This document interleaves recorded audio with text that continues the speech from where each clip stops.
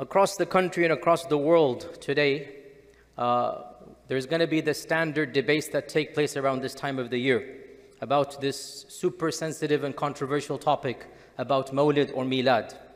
Now, I want to make the disclaimer, today's discussion is not meant to provoke more controversy. It's not even meant, frankly, for the elders in the audience. It is meant to educate our youngsters. It is meant to provide for them a framework in a slightly different manner. Because my goal is really to protect Islam in the next generations and to make sure that these types of differences are situated in the broader picture. For the academic stuff, I have spoken in a lot of detail about this topic. You can go online, you can Google The Reality of Bid'ah by Yasir Qadhi. I have an hour-and-a-half lecture.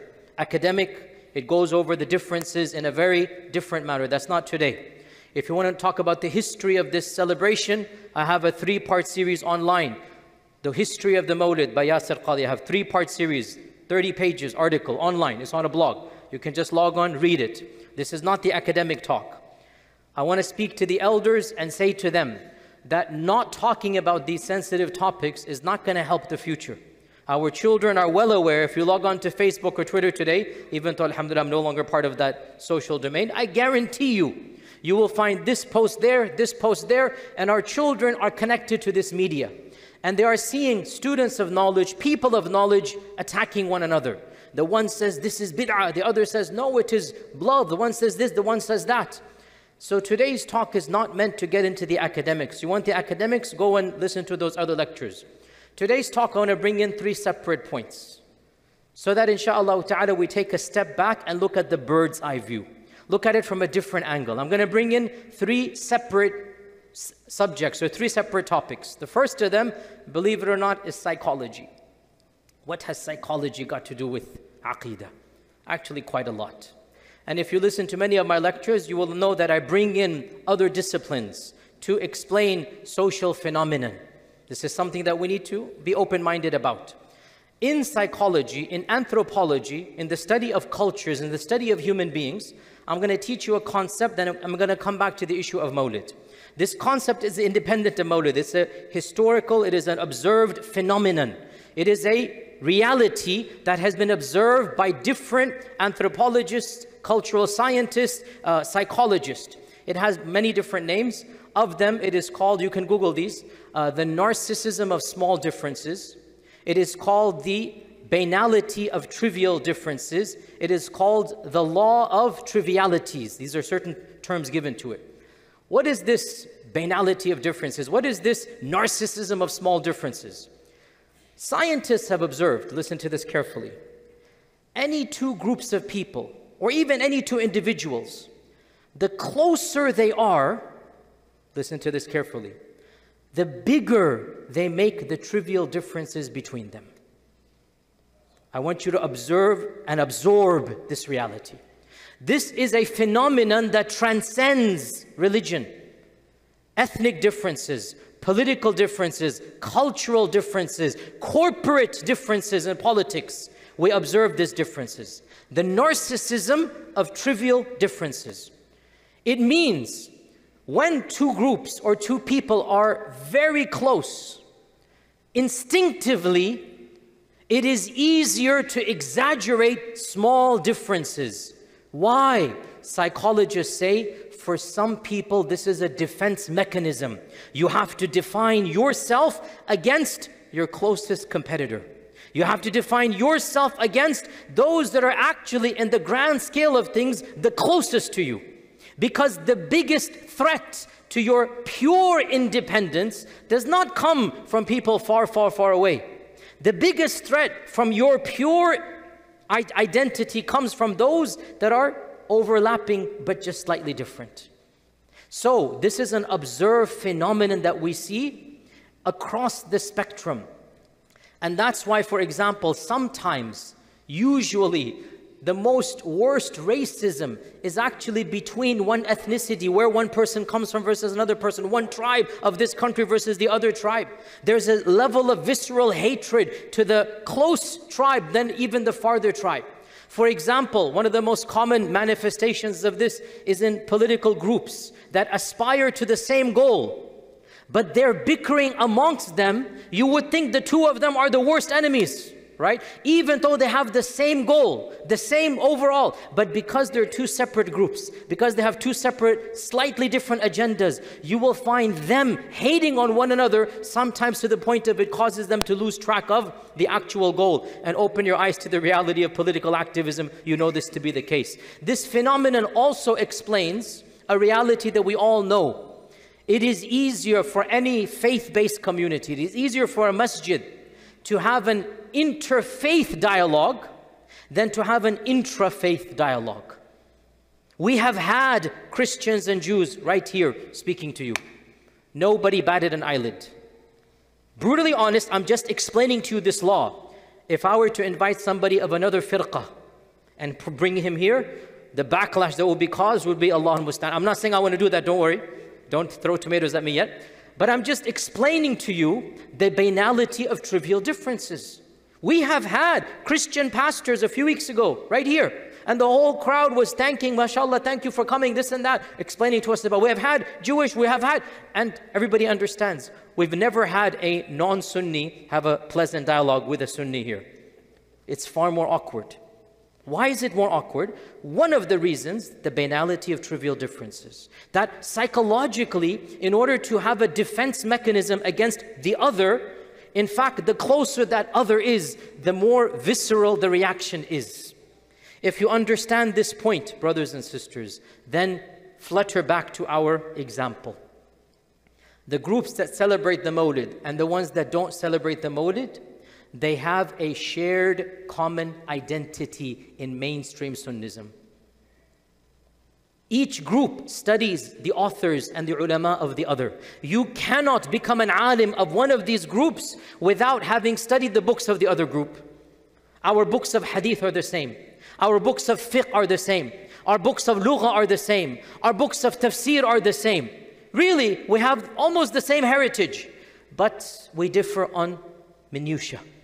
So when you bring in this psychological reality, you will help to cope with the reality that, you know, sometimes these trivial differences are exaggerated because the real quote-unquote threat to those who want to maintain what they view as a pure identity, right? Because again, here's the point. Do you consider this to be 100% pure identity? Well, then who's your real threat? Those that are 90% and only 10% different.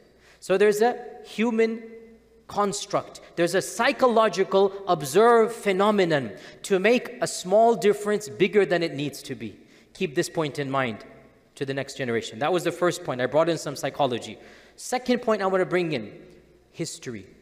And by history, I mean, this is a really deep topic, and I'm afraid I'm not going to give you too many examples because it is a deep topic. But you will have to trust me that this is my opinion, take it or leave it. And this is my expertise, the history of ideas, my actual master's, PhD, intellectual history, how movements, how theologies evolve. One thing that we all notice when you do a deep dive in this field is the following.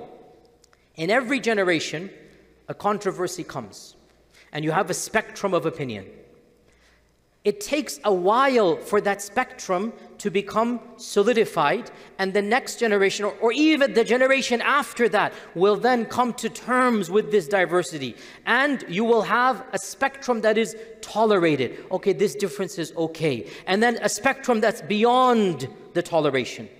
This begins in the era of the Sahaba, and every subsequent generation, new controversies, a spectrum. Then we decide, okay, this much will allow, this much will cut off. Then we decide. So every generation is negotiating the spectrum of diversity of the previous generation. That's a deep idea. I cannot give you too many examples because it's going to get very deep very quite quick. I'll give you some simplistic examples. Even from the time of the Sahaba, believe it or not. By the way, even in the prophetic era, when the Prophet was alive, differences were very, very, very few. Why? Because you can't have a difference when the Prophet is amongst you. Any ikhtilaf, you go to him directly. But even in his lifetime, we saw the kernel of human intellect trying to derive from the Quran, from the Sunnah, and having two different opinions. For example, the most famous example is the incident of the Banu Qurayza, when the Prophet ﷺ said, do not pray Asr until you reach the Banu Qurayza. And I've gone over this in detail, I don't have time to go into it now. One group of Sahaba, they were about to hit Maghrib. One group of Sahaba Sahaba was literal. And they said, okay, the Prophet said, don't pray Asr. This means we will make Asr Qadha. We're not going to pray Asr. Maghrib is going to come. We're not going to pray Asr. We're going to walk all the way to Banu Qurayza. And then because they were delayed. The goal, the Prophet said this at Dhuhr time. Had they obeyed him immediately, they would have reached Banu Qurayza before Maghrib. But you know, the news took a while to spread. It took an hour or two. By the time they left the city, it was late. Asr was already there. So on the way to Banu Qurayza, you have hundreds of Sahaba and the sun is setting. The Prophet is already waiting for them, Banu Qurayza. What do? Half of them took the literal hadith. Do not pray Asr. Khalas, let it go. Let it go qadha. We will pray after Maghrib. We're going to pray Asr. They did that. The other half said, no, the point of the Prophet when he said it at Dhuhr was hurry up and make your way to Maghrib. But we got late, put our armor on, took a while. So the goal was to make haste. We didn't make haste. We should pray Asr because we know we're supposed to pray Asr and then we'll meet up the Prophet and pray Maghrib with him. So half of them prayed Asr, half of them didn't pray Asr. What is the ikhtilaf here? Ikhtilaf in the fahm, in the tasawwur, in the trying to extract from the Quran and Sunnah. And the Prophet ﷺ did not get angry at either of them. The goal was the same. The niyyah was the same. They had an ikhtilaf. And then we have another incident in Sunan al-Tirmidhi where the Prophet ﷺ heard the Sahaba start talking about some advanced issue of qadr, some issue of one of the most complex issues of Islam, predestination. One group is quoting verses, another group is quoting another series of verses. Each one is, now the hadith does not tell us what aspect, by the way, so we don't know. The hadith does not tell us what exactly, but they were arguing over a theological point. And the Prophet ﷺ came out angry at them. And he said, is this what I've commanded you to do? You fight one another over these concepts. You take an idea and each one is trying to. Then he warned them. He said, this is how the previous ummahs were destroyed. Too much fighting over these abstract issues. What's the benefit in this? This hadith is in Tirmidhi. He warned them to stop going down this path. And he did not take sides. Another interesting point here. In his lifetime, we have the beginnings. Of course, after he ﷺ left this world, the Sahaba did have differences. They had a lot of fiqhi differences. Our madhahib, where do they come from? The bulk of these differences go back to the Sahaba. They not only have fiqh, they had political differences. These political differences were so severe, sometimes they went to war. And later generations said, you know what, we're going to ignore that war. They're one group. Obviously, when that is happening, there's not one group, there's two groups. But it took a while, one generation, you know what, let's just not talk about it, they're one group. It takes a generation. And they had even theological differences. Amongst the Sahaba, you have the beginnings of slight theological differences. For example, one of the Sahaba said that when the Prophet went up to Isra al-Mi'raj, he saw Allah subhanahu wa ta'ala, ra'a rabbahu. And another Sahabi, our mother Aisha, she said, no, he did not see Allah, he saw the veil of Allah. Each one had two different opinions. One Sahabi claimed he saw Allah. The other Sahabi claimed, our mother claimed, no, he did not see Allah. Also amongst the Sahaba, there is a difference over, can you go to the qabr and have a conversation with the person in the grave? Does the dead person hear you? If you go to the qabr and you say assalamu alaikum and make dua and whatnot, everybody says you can go to the qabr and make dua. Everybody says that to Allah. The question is, does he know? Can he hear? This is amongst the Sahaba. You have some Sahabi said he can, other Sahaba said he cannot. The issue of wearing a Quranic amulet, a Quranic ta'weez, we call it in Urdu, right? A tama'im, right? Quranic. Ayatul Kursi, whatnot, right? We have authentic narrations from the Sahaba that they did it. And we have authentic narrations that some of them others discouraged against it. So we have a spectrum of opinion from the first generation. And I can go on and on, the second, third, fourth generation, new controversies come, a spectrum of opinion occurs. Then the next generation has to decide which level of difference can be overlooked and which level we say, oh, that's too far. So it's a constant negotiation in every single issue. Therefore, history teaches us that you can have a controversy that might be considered a big deal at one time. And a few generations later, they say, okay, well, let's let it pass and consider them to be acceptable. And by the way, the four madhahib is an example of this, because once upon a time there were more than four madhahib. Our qira'at of the Quran are an example of this. Once upon a time there were more than 7 and 10 qira'at. And I can give you many more examples, I don't want to confuse you. But this is a historical fact, and if you want advanced stuff, you can listen to some of my library chats and whatever is over there. So I brought in history. So I'm going to bring in three things. Number one was Psychology. Number 2, history. Number 3, context. So what does this do with our Mawlid issues? Our Mawlid issues. It is possible that some people in previous generations made this a big deal. Just because they made it a big deal, we don't have to make it a big deal. History teaches us that you can renegotiate. And this has been done for many issues. Why can't we do it for another issue? And then the third thing I want to bring in is context. Context. What do we mean by context? Context causes us to rethink how important the controversy is. A controversy might be real, but the context makes this controversy trivial. Let me give you a simple example we all understand. Somebody's drowning and you know how to swim, you can help him. At that point in time, do you ask, what is your aqeedah, brother? What do you say about this theological position? And based upon that, I'll jump in and help you or not. Context dictates that you don't care at this point in time. Now, I give an extreme example, but I'll quote you a scholar that many people deem to be very hardline. I don't see him that way, but many people do. Shaykh al-Islam Ibn Taymiyyah. Many people say Ibn Taymiyyah was a hardline cleric. Khair, that's their view. Let me tell you one thing about Ibn Taymiyyah. It is true. It is true he wrote about the Mawlid, against the Mawlid. It is true that he looked at some other groups within Sunnism as having major differences. He didn't like some other groups.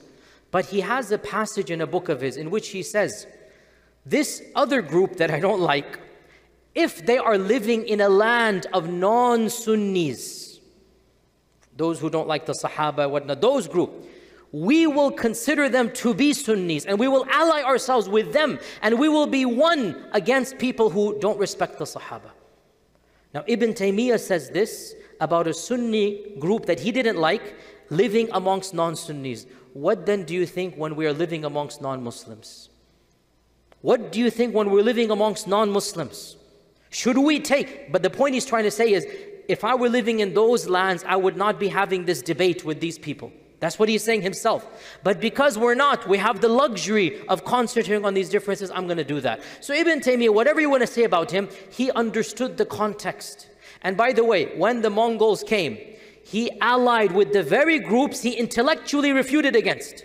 In books, he did not like some groups. When the Mongols invaded, there was no ikhtilaf. We're all one hand against them. So context allows us to rethink through how important differences are. Therefore, in 2023 America, is the biggest threat we face who celebrates the Mawlid versus who doesn't? Wallahi, no. Look around you, brothers and sisters. Our quantity of Muslims in this land is less than 1%. Of this less than 1%, the percentage that are praying 5 times a day and wanting to be good Muslims is probably what? Probably what, 50%? If that. Of that 50% of 1%, the percentage that actually wants to study academic Islam and wants to be aware of these different madhahib, different firaq, different positions is probably less than 10% of the 50% of the 1%, i.e. 0.01%. So here we are in this land, 0.01% of us are interested in these abstract, and we're gonna cut each other's Islam and Iman, we're going to put each other down, we're going to say, you're not a good Muslim, you're not a mubtadi', this and that. Subhanallah, a'udhu billah. What foolishness is this? So I conclude with this simple point, and this is my opinion, sisters and brothers, especially the youngsters, you will always find clerics who want to foment hatred, who want to preach a narrow version of haqq versus batil. And I warn you, it's very alluring. It's a slippery slope. It makes you feel good. But wallahi, it is dangerous. It is dangerous. Before you look at the differences with your Muslim brother, look at what you have in common. And when you discover that what you have in common is 95% of a shared heritage, then billahi wallahi alaykum, is this what you want to fight and bicker over? Is this what you want to have in your heart an enmity against? So my position about the Mawlid, you know it and you see it. What are we doing in this masjid? You know it and you see it. But at the same time, in my heart, there is nothing of hatred or animosity against any mainstream Muslim who has a tradition of great ulama. He has an entire galaxy of stars of ulama he's looking up to, and so do I. So why should I come and hate a person for wanting to show something in a way that I don't necessarily want to do it myself? What's the big deal? In light of the banality of differences, in light of history, in light of our context, live and let live. And if you want to really get involved in these abstract and detailed issues, find a group of dedicated, serious students of knowledge, take them aside, teach them advanced stuff, and when you get to this issue, teach them your views. But even when you teach them your views, make sure you don't teach them to hate or look down upon the other side. Make sure you explain what you think is right and realize, you know what, it's been 1,000 years we've been debating these issues. 1,000 years we have been debating these issues. What was the point? Where did we gain? What was the benefit in all of this? You're not going to change the course of Islamic history. These differences will remain and last. So we should learn from all of these issues, psychology, history, and context, and live and let live. Choose your position, follow your scholars, and move on to the bigger issues. And whatever you do, do not divide the community. Do not preach hatred. Do not foment sectarianism. Do not teach a Muslim to have in his heart hatred or looking down upon another Muslim. Wallahi, the rights of Islam are far more than this. And when you find those preachers that are obsessed with these trivial differences, my humble advice is up to you, don't follow such people. Because you will always find people who want to bring the ummah together. We are all the part of the ummah of the Prophet ﷺ. Both groups, they want to show love in different ways. Why don't you look at the fact they want to show love? Why don't you look at that in common? How can you hate somebody who wants to show love to the Prophet ﷺ? You might not agree with how he's doing it, or that person might not agree that you're not doing it, but look at in the hearts, each one, what do they want to do? They want to love the Prophet ﷺ. That love, that is our means to Jannah. That love, that's going to bring shafa'ah on the Day of Judgment. The love, even if you make a mistake in that love, Allah Azza wa Jal will bless you for that love. So live and let live. You understand your position and let the other group do its own. May Allah subhanahu wa ta'ala allow us the wisdom to transcend these differences and be united for the sake of Allah under the ummah of the Prophet sallallahu alaihi wasallam. Jazakumullahu khair. Assalamu alaikum wa rahmatullahi wa barakatuh.